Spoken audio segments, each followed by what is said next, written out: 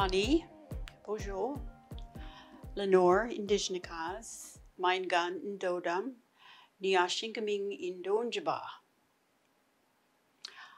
I have just introduced myself to you in my language, Anishinaabe-Moin. I've told you my name. My name is Lenore. I've told you my clan. Mein Gun Indodam is my clan. The wolf is my clan.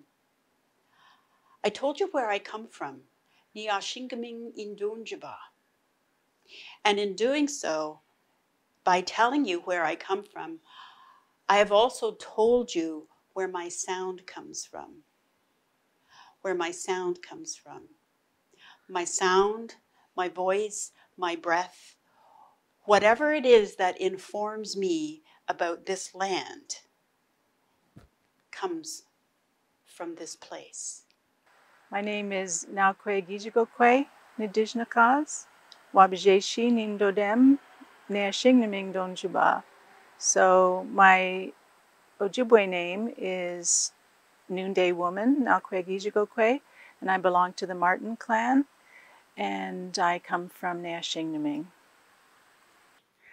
Ani, bonjour, Rita Root Indigenous, Saugeen Ojibway, Anishinaabe-Moin Genyi, Bimwiton, Nzakton, Migeni Yaoyan, Anishinaabe.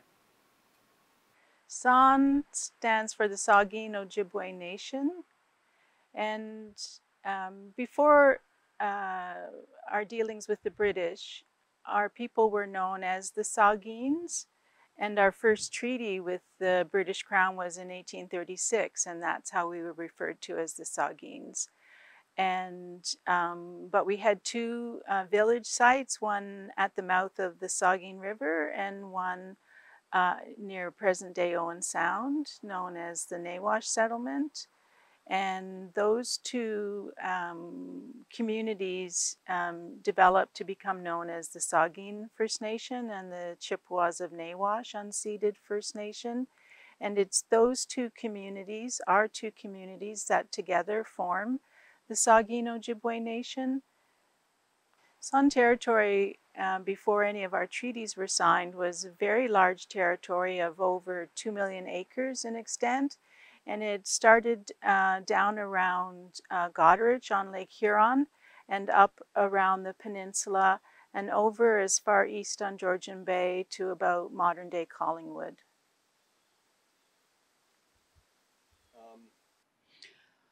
Who are Anishinaabe?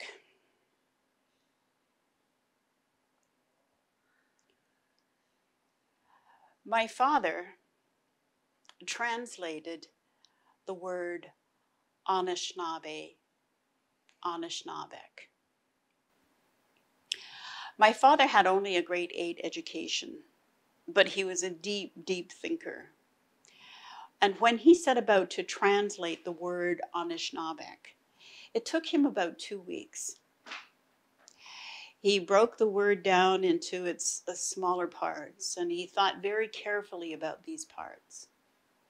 And this is his translation: good of the earth. And the first time I heard that, I was just elated. I mean, I was so happy. And I think you'd be happy too if you knew that your name was good of the earth, or where you came from was good of the earth. Anishinaabe means one person. Anishinaabe means two or more people. The Anishinaabe have been in the Saugeen Ojibway Nation territory since time immemorial. Some of the stories from this area harken back a very long time, back to when the water level in the Great Lakes was really low. And there was a land bridge between the peninsula and Manitoulin Island, and a land bridge between what is now Amberley, Ontario, to Alpena in Michigan. So I guess we could say that Anishinaabe has been in the area since the Ice Age. But if we look back at some of the stories our people have, we could probably say that Anishinaabe have been here, as I said, since time immemorial, and that could mean before the Ice Age. Our people have stories about ice or the winter, old man winter coming down from the north.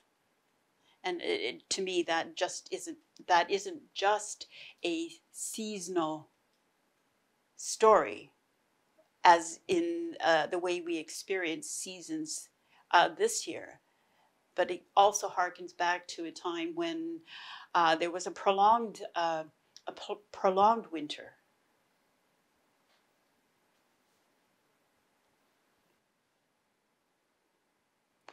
We have a responsibility to steward the land and the water. There is the connotation of responsibility. Responsibility to steward the land, but a responsibility to learn and make a living from the land. And if we go back to my father's translation of Anishinaabe as good of the earth, then it becomes our responsibility to take care of us, because, I mean, we are the land. The land is us. We are who we eat, and we eat from the land. Things that are harvested in the forest or the fields, things that are harvested from the waters, we are those things, and they are part of us. And so I guess we speak for the land. So we steward the land. We take care of the land. We are the land.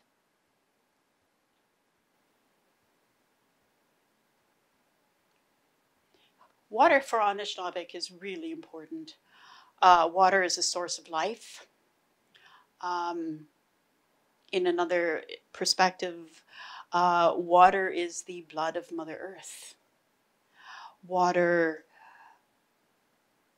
cleanses us. Water soothes our fevered brow. Water quenches our thirst. Water sustains us. And so it is Anishinaabe responsibility, particularly for the women, to take care of the water,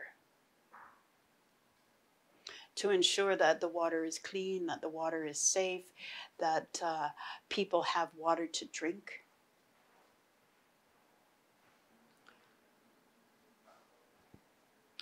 The land is referred to as Mother Earth. And as a mother, she takes care of us. She feeds us. When we're out walking on the trails or maybe along the shore, I mean, she calms us down, kind of takes away our stress, sings those lullabies or songs to us. So the earth takes care of us, and this is why we need to respect and take care of the earth.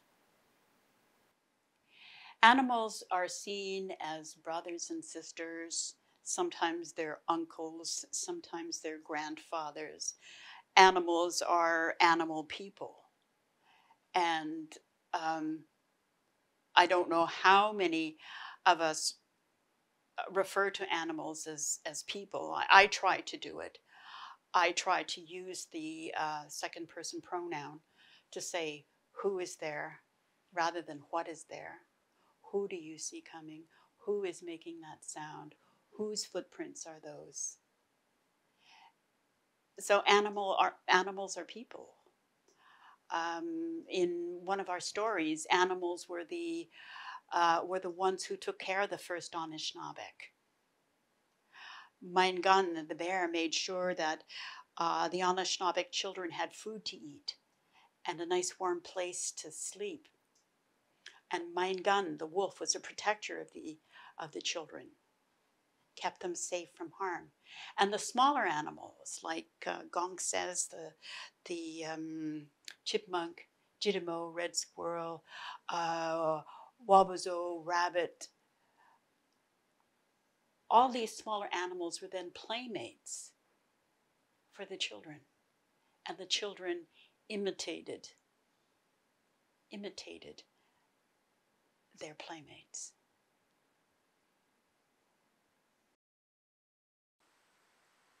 Our ancestors have said for generations that the Crown broke its promise to us to protect our territory. That promise was made in 1836, the Treaty of 1836, and our ancestors paid for it by giving up 1.5 million acres of the richest farmland in what would become the province of Ontario. And so with that promise made, the leaders were very dismayed when the British Crown representatives came back in the 1850s and started pressuring for more land. And the leaders said they wanted to keep the land for their children. There's always been a sense that the land is important in order to keep the people together as a people. And the British just continued, the British Crown's representatives continued to pressure the leadership for a surrender. And because of the promise that was made in 1836, our people have always felt that the treaty in 1854 should never have happened. Our leaders shouldn't have been forced to surrender the Saugeen Peninsula. And as I said, that's 500,000 acres that goes around Lake Huron from the mouth of the Saugeen River over to Owen Sound on the Georgian Bay side. And those lands were eventually sold to settlers, and proceeds for those sales went into trust accounts held for both First Nations. There's a lot of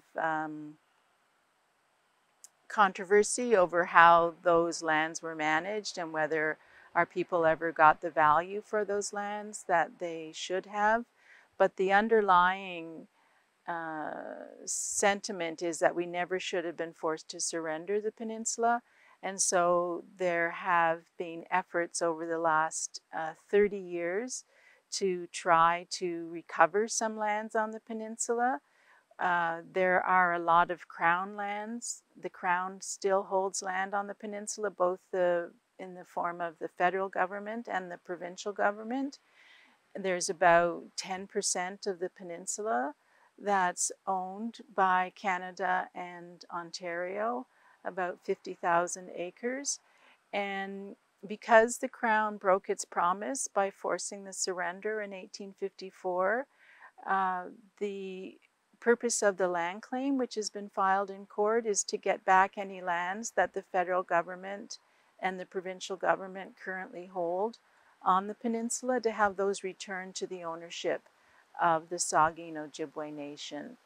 And for the lands that were sold to settlers, Saugeen Ojibway Nation is not trying to get back any private lands, but we are demanding that the Crown, both Ontario and Canada, compensate us for those lands that have been sold and are now privately owned on the peninsula. So we're trying to get back Crown lands and to get compensation for private lands to try to put us back in the situation as if we had never been forced to surrender the peninsula. And so the land claim that's currently before the courts, its main focus is to try to undo, to the extent it's possible in law, to undo the harm that was done by forcing the surrender of the peninsula in 1854. So Anishinaabe history can be seen in two ways. One as oral, and one as kind of written documentation. Okay?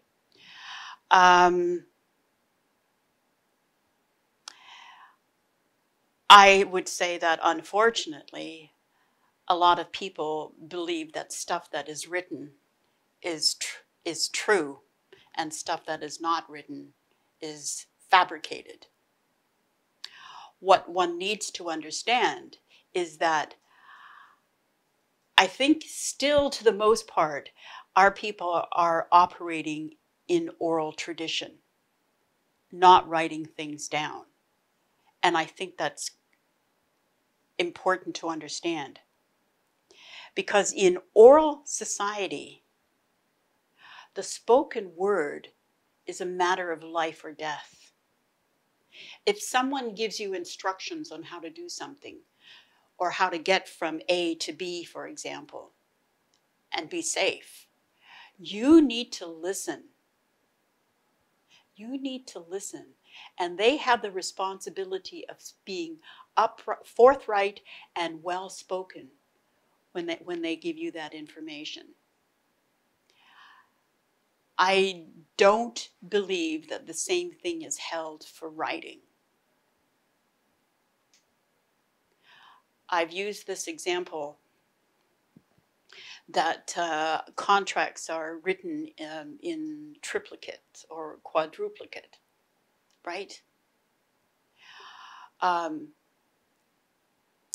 Some history is, some things are documented with the written word and appear in books. And the thing is, when you take those books, you go down, you take them down, you look through them, you read them, you underline, or maybe you make little notations in the margins, or you highlight, or maybe you fold the picture the corner down, or maybe you flip to the back and you're making notes, right? And then you put your bookmark in there, and you take that and you stick it up on the shelf so that you'll remember it for next time. But the only way you remember it is by going back and looking at your annotations and looking at the highlights and the underlined and the folded down pages. In oral tradition, you hold them in your heart and in your mind. That's how you remember. And it's important because then your life depends upon those memories. So it's not as if, our stories and things were made up, as some kind of a joke. They're not fiction. I think for the longest time, our stories have been viewed that way. When I was a child in Indian day school, we were told that we did not have a civilization, that we did not have a culture, that our people were primitive, and that our stories were figments of a primitive imagination.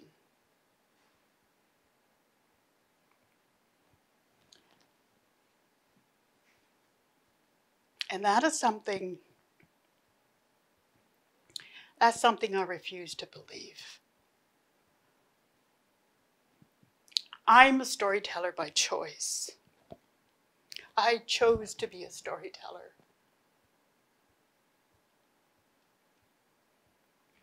Okay.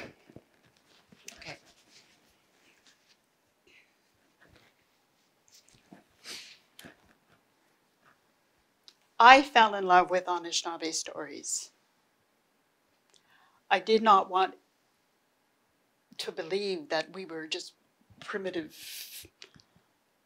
simple-minded beings. And so I made it a point during my growing up years, and even now in my adult and senior years, to be respectful of Anishinaabe stories. And what I have learned over the years is that these stories aren't mere metaphor.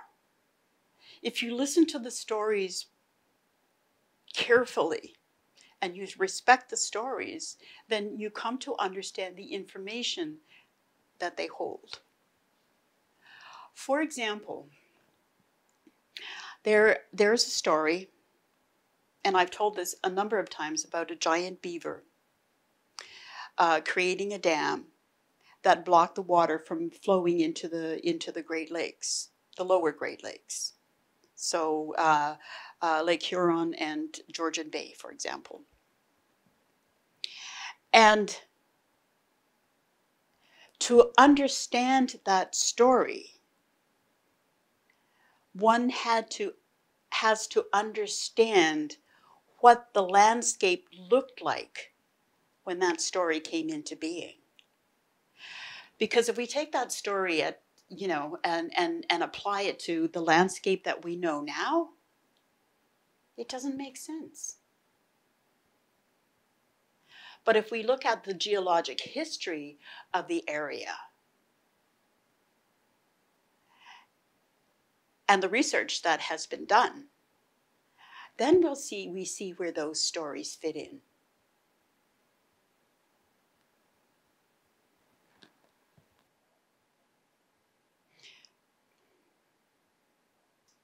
History is not always written down. History is documented for Anishinaabeg in our stories. People used to refer to Anishinaabeg stories as myths and legends, stories made up by a primitive mind. But our stories were how we communicated, how we remembered things, how we conveyed feelings and information. So that's what these stories hold. They hold information for us. There was a time when it was believed that the Anishinaabe, or the Indian, would vanish from the face of the earth. There was a time when non-native people believed that the Indians would vanish. And so in order to save some relics of these lost people, ethnographers went out all across the country and documenting, writing, asking questions, and documenting the answers. And so some of our oral traditions, our oral stories, are documented in that manner. They have been written out. However, one has to be really careful about those documentations, because those people who were writing them out didn't always agree with what they were hearing, and therefore they edited them. For some of the stories, for example, they sanitized them. Now I need to explain this. In Anishinaabe stories, there's an element of scatology. So that is a reference to poop, pee, snot, and sex. And these elements are in these stories because if we did not function without those things, we would die. And there was nothing dirty about talking about a fart or a bogut or a measy or even or even sex.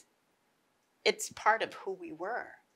So these elements are in the story. So what I'm saying is that when the stories were sanitized, certain things were taken out and made kind of wholesome.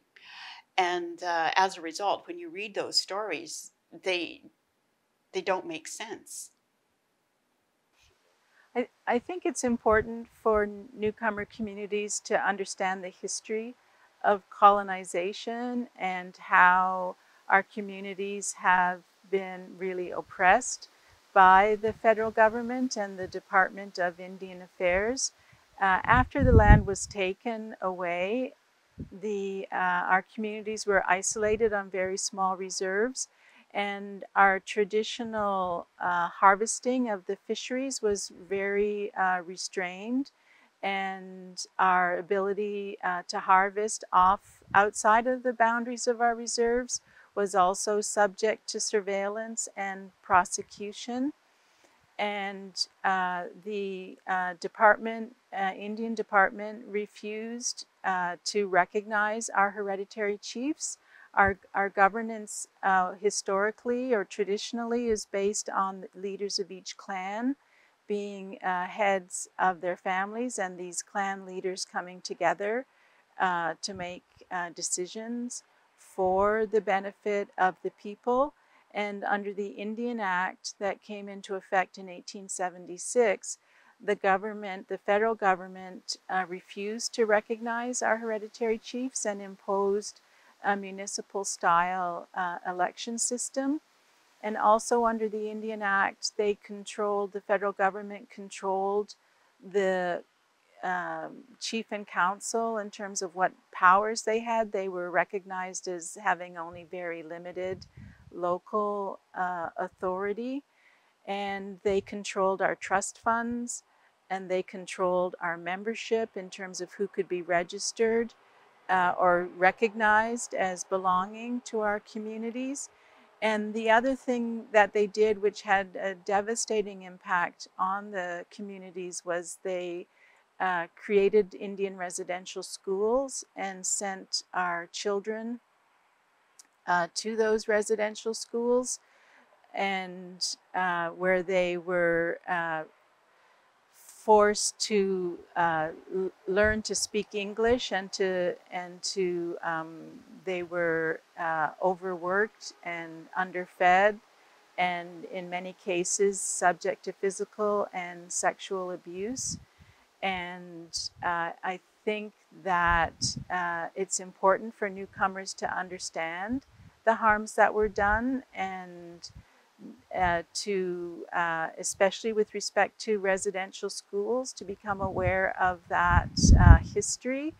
And there was a Truth and Reconciliation Commission that operated for 6 years and reported in 2015, and those reports are available on the internet. And if newcomers want to understand the current hardships in our communities and trauma that does exist, they need to really become aware of the history of Indian residential schools. And also one of the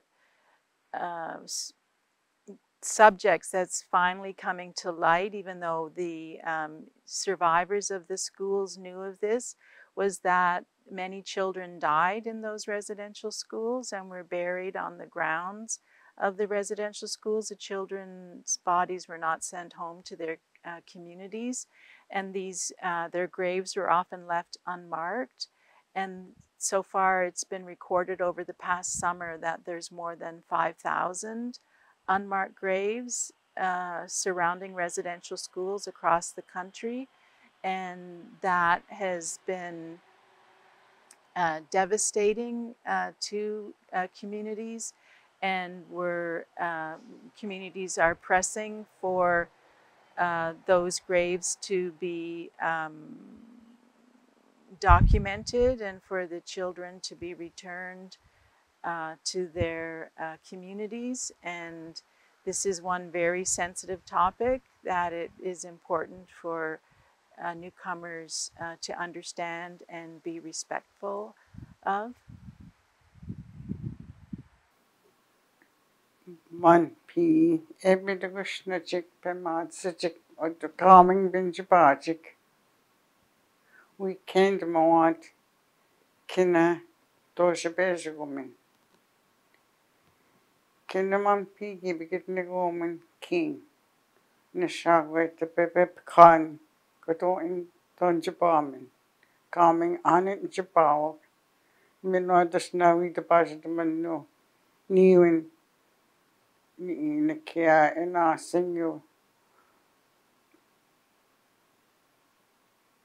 No, din.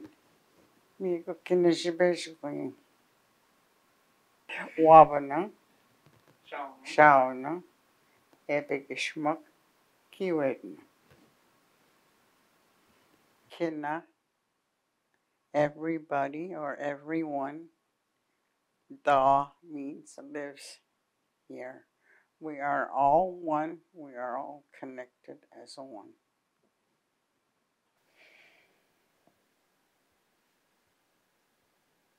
I think that newcomers to Canada need to know and understand the history of Indigenous peoples. That is, the history of First Nations people, of Inuit people, and of Métis. I think in this area that newcomers to the traditional San territory need to know about us, our history, our culture. They need to understand uh, what Saugeen means, for example, like the Saugeen River, or the Potawatomi. They need to understand those. And they need to know what rights our people have within our traditional territories. Anishinaabe means the language. It's our language because it includes Anishinaabe.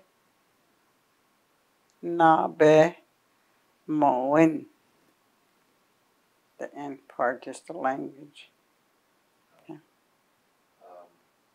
How do you greet people in Anishinaabe Ani.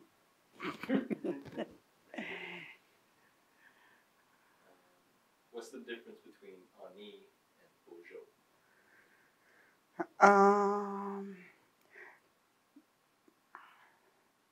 Not much difference, just that when you say bonjour, it has more meaning to it. It's like with a handshake.